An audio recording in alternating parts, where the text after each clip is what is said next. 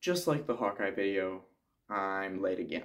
So I just saw the new Batman movie, which is awesome, by the way. Easily up there with the Nolan trilogies.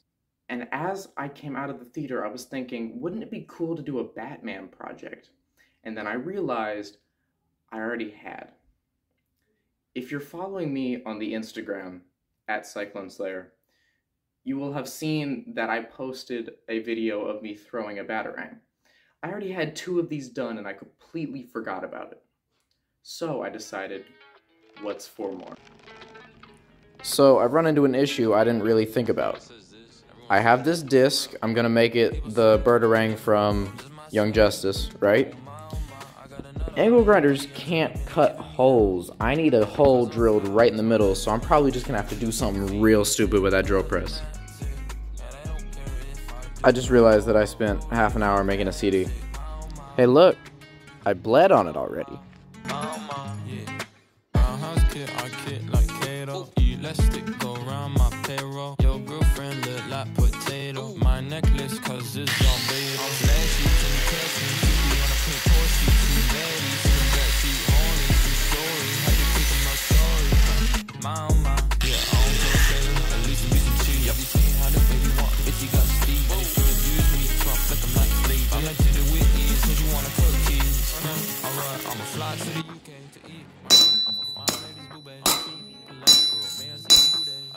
This is like the exact reason I have an anvil.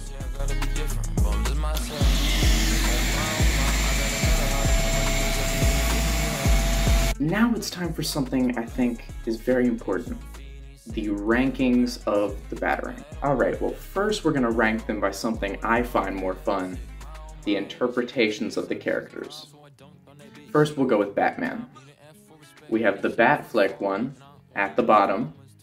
He's a great Batman, just not my thing. I like my Batman young and broken, not old and broken. He's still a great older Batman. I'm a huge origin story guy. Second, we are going to go with the Christian Bale Batman. Fantastic, I love The Dark Knight, that's true cinema. Above Affleck. Last but not least, the best Batman. Adam West.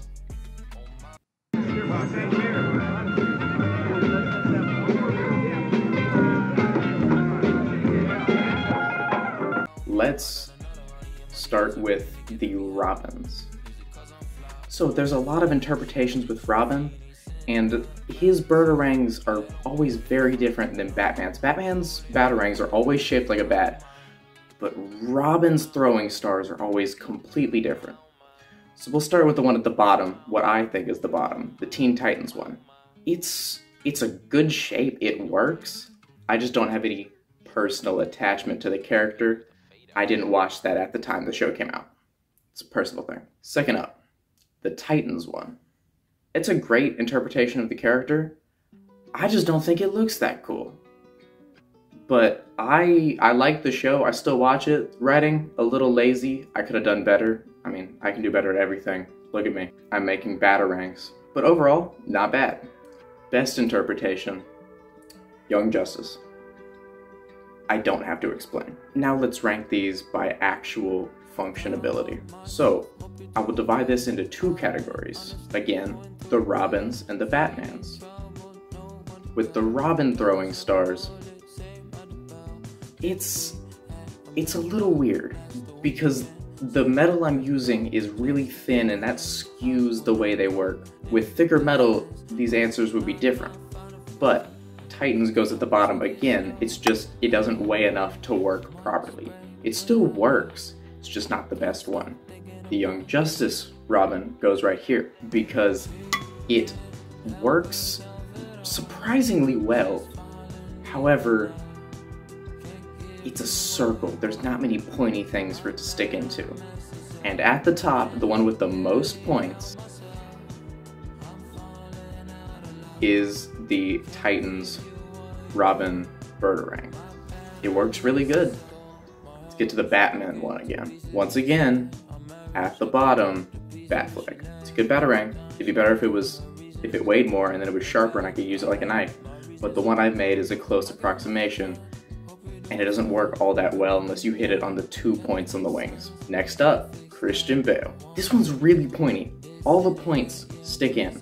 It's ridiculous. If you're trying to be a Batman that doesn't kill people, not a great Batarang. But if you don't care, perfect. And once again, at the top,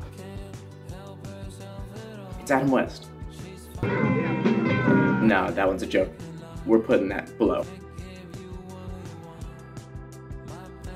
Thank you guys for joining me in this video. Like, comment, subscribe down below to join the storm. I'm gonna go watch the Batman movie again. So why don't you go check out the website at cycloneslayer.com. That's it. Go home.